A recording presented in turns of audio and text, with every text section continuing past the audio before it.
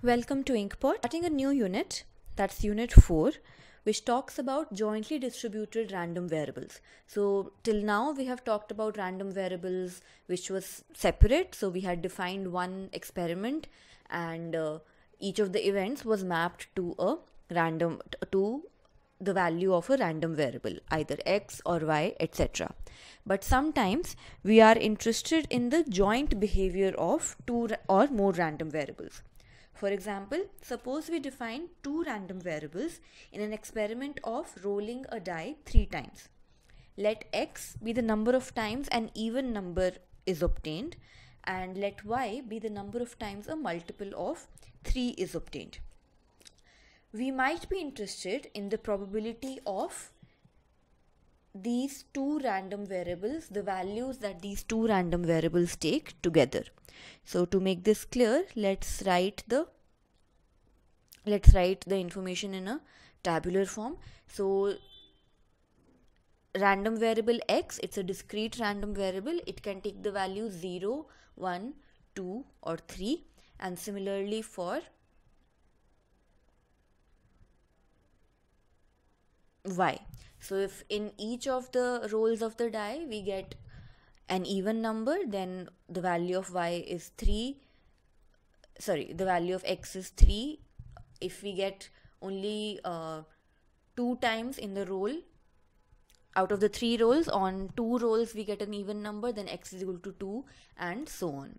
So now we want to find the probability distribution of these combined values. So we want to know what is the probability that we neither get an even number nor do we get a multiple of 3 in any of the rolls. So that will be the probability. I have not filled out the table yet, but that would be the probability in this cell. Further, what would be the probability that we get an even number on all 3 rolls and also a multiple of 3 in all the 3 rolls? So that is going to be given by this number and so on and so forth. Such a probability distribution over 2 or more random variables is called a joint probability distribution. If you are considering only 2 random variables, then a joint probability distribution is defined for all the combinations of this x and y.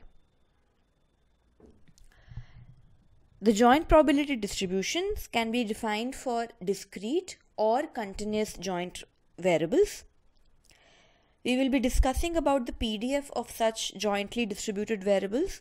We will also discuss their mean and variance and some additional properties such as covariance, correlation and independence in the future videos. First, let's begin with an example of two discrete random variables and their probability distribution. Define x as the number of cars waiting at a traffic signal and y as the number of buses waiting at a traffic signal on any given day. This table lists out the frequencies of these values of different values that these random variables take. So this is called a joint frequency table. Basically what it is telling us that, so if you first, let's see, the total observations we have is 100. Whether you add up this or this, it's going to add up to 100. So let's say we have these 100 observations. Maybe on 100 consecutive days this experiment was conducted where at a particular traffic signal it was counted how many number of cars were waiting and how many number of buses were waiting at any particular day on that traffic signal. So out of the 100 days, it was found that on 8 instances, no bus and no car was waiting at the traffic signal. The column is telling you the number of buses. It lists the value of the buses, and the rows are telling you the number of cars waiting.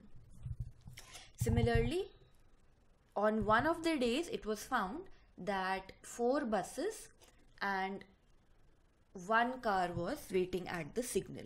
Similarly, on 10 days, 2 buses and 2 cars were waiting, and so on and so forth. So this joint frequency table tells us the frequencies with which this combination of the random variables occurs. From this joint frequency table, we can derive the joint probability table,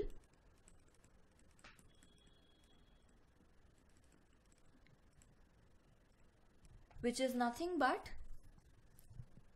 the frequency divided by the total number of observations. So as you can see, each of these numbers has been obtained by dividing the corresponding cell in the joint frequency table by 100. So 8 by 100 gives us 0.08 here, 6 by 100 gives us 0.06, and so on. So the joint probability table tells us the probabilities of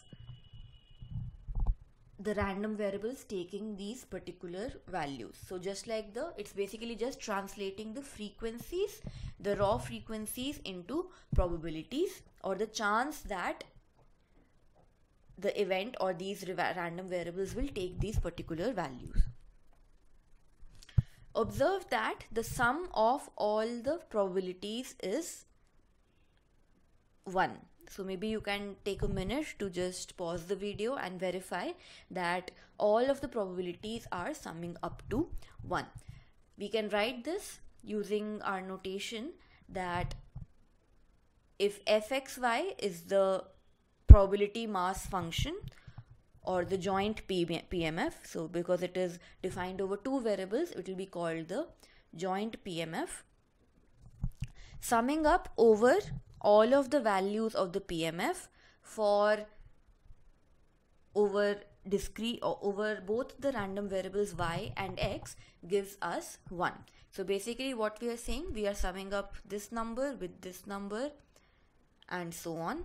Then we are summing up this number and so on, and this double summation, summing up over all the values of y and all values of x, is giving us the total probability that is equal to 1. We can also define something called as the marginal frequencies or marginal probabilities. This is a special distribution, you can say, or special probability defined for jointly distributed random variables. Observe the numbers that are written in the margins of the two tables. So let's start with the joint frequency table. In the last row, these numbers are nothing but the sum of the respective columns, right? So 19 has been obtained by adding up 8 plus 6 plus 5 plus 2 plus 0 and 0. 30 has been obtained by summing up 7, 15, 4, 3, 1 and so on. So this is telling us the probability or the frequency of observing 0 cars waiting. So that is 19. The frequency of 1 car waiting, that's 30, and so on and so forth. So this is called the marginal frequency of x. So this is telling us the frequency of waiting car is equal to 0 or waiting car is equal to 1 and so on. So this is telling us, this row is telling us the marginal frequency of the row variable or of the car random variable in this case. Similarly, the last row in this joint probability table is also giving us the marginal probabilities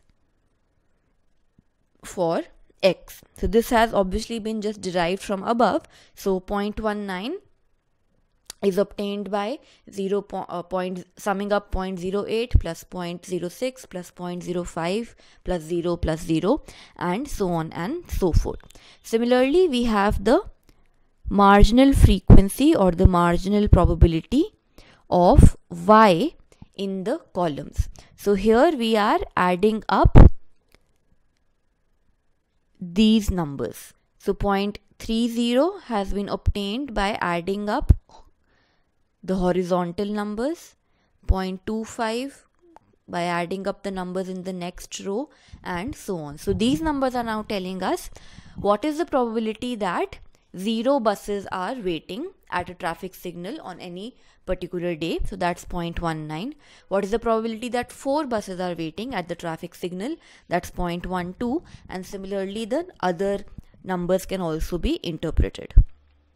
Marginal distributions or the marginal probabilities are quite important to understand, because there will be applications of this concept in the later topics.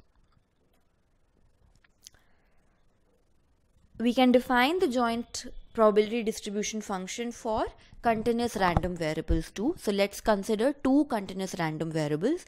We will denote the joint PDF by fxy, just like we usually denote the PDF of x by fx, PDF of y by fy, and so on.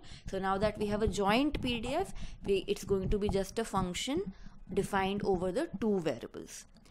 Since it's a probability, all the values that this function takes are going to be non-negative over the required range, over the desired range of x and y. And just like we had that in the joint PMF, the double summation or summing up over all the possible values of the PMF were giving us 1. Here also in the continuous random variables case, summing up over the probability distribution for all possible values of x and y in the for which the PDF is defined, and integrating it actually for these values of x and y is going to give us 1.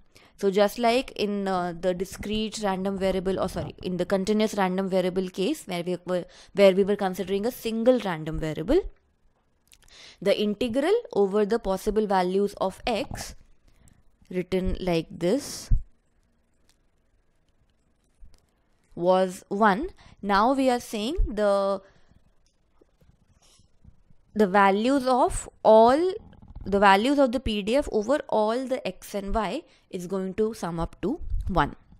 We can also define the marginal PDF for continuous random variables. So that is simply going to be fx. fxx means the marginal probability or the marginal PDF of the random variable x.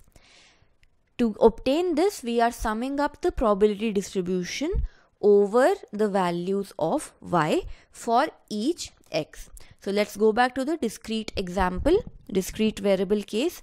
Here we had marginal probability or the marginal PMF of x given by summing up pxy over the values of y. So this one shouldn't get confused here. When we want the marginal PDF of cars equal to 0, that is the x variable equal to 0, what we are doing is we are summing up over these values, right? So we are summing up over the values of y. So we are fixing one x, summing up the values of y and getting this number. Then we are taking another x, summing up these values and getting another number, another marginal probability of x for now this particular value, and so on. So for whichever variable we want the marginal probability, we are going to sum the values of the other variable, right? We are going to sum up over the values of the other variable. Similarly, when we want the marginals of x, when we want the marginals of y, we are summing up over the x values here and these row values here, and so on and so forth. So similarly, in the continuous case, then we will be taking the integral will be taken over y if we want the marginal of x, and the integral will be taken over x if we want the marginal of y. And this will be done for each possible value of x and y. So we will have, let's say the continuous variable is taking values between -3 to 3, the x variable in it. Then we will have the marginal of